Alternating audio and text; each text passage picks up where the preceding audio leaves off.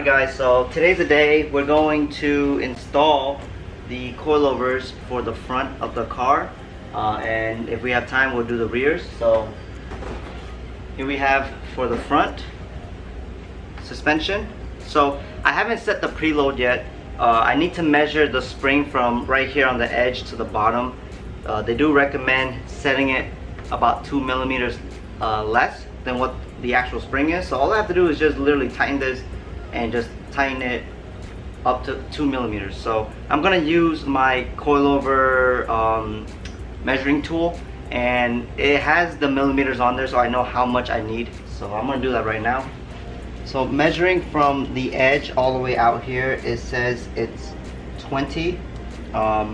That's pretty much 200 millimeters. So I gotta go ahead and tighten it down 2 millimeters because they recommend it being at 198. I'm gonna do that right now, but I can do it on the car afterwards. I just figured I'd show you guys on the camera. This is the small one. This can be the small one. Okay. So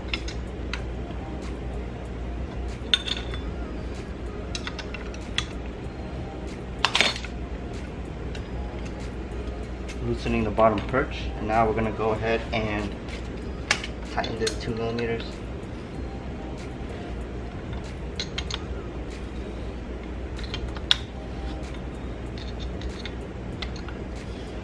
Oh. Alright, so it just took a few, like literally one whole turn, maybe two, to get it perfectly at 198 millimeter. So I'm gonna go ahead and just tighten this down. I'm gonna just make sure everything is tightened later on the car. Please enjoy the video. Hopefully there are some footage that I will pick up that's decent. But yeah, let's get this started.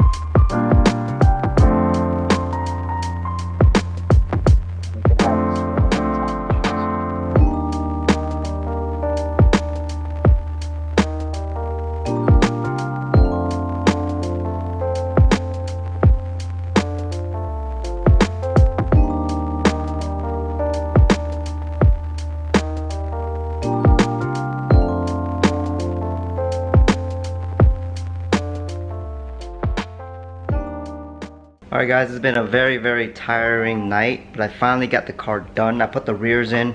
It was equally as easy as the front. When you go into the little gas area where the strut's sitting at, you can use extensions and get to it, and some magnetic tools to hold on to the bolt so you don't lose it. Or you just take the neck out. I didn't take the gasoline neck out. I left it alone and just, you know, dealt with it the hard way. But here's how the car looks. The rear is lowered just slight, and the front is very close to stock. So it's about 2 finger gap all around, but I'm going to lower this about 1/2 inch tomorrow, and then hopefully the rake will go slightly down in the front so it doesn't look so monster truck, so 4x4. But I'm not really trying to like slam the car. I want to drive it. I want to have it function. I also don't want to destroy the fender liner or have bacon fenders. I just want to keep it functional. I don't want to do too much modifications at all to the fenders. I want to keep it stock as possible, but the fact that I got S2K spec Mugen wheels, I won't have any problems. So let's do a quick walk around on the car and I'll show you how it looks like. Alright, here's the front. As you can see, pretty close to what the stock was. So I'm gonna correct that tomorrow. Going on to the side. Here's the rear. I can definitely tell that it's a lot lower. Before I can probably put like 3 to 4 fingers in there. Right now it's just perfect in my opinion. So just the front needs to go down a little bit. There you go. Still kind of sitting high, but it's gonna go down tomorrow. And here is the rear on the driver's side.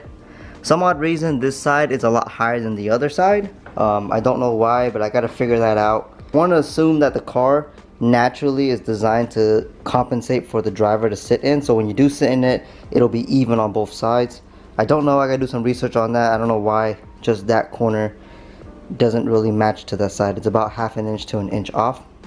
I made sure all the measurements were perfect, so that's some troubleshooting I gotta go through tomorrow. But the car is looking phenomenal. Probably gonna put the top on eventually. I just don't know yet. It's been sitting here, as you can see. And plus I need another person to help me out, which I'll probably wait until my girlfriend gets here this weekend. Right now we're just drop top, trying to enjoy the weather that Florida has given us for fall. It's a little breezy out, not as hot. Hope you enjoyed this video. This is gonna end it right here.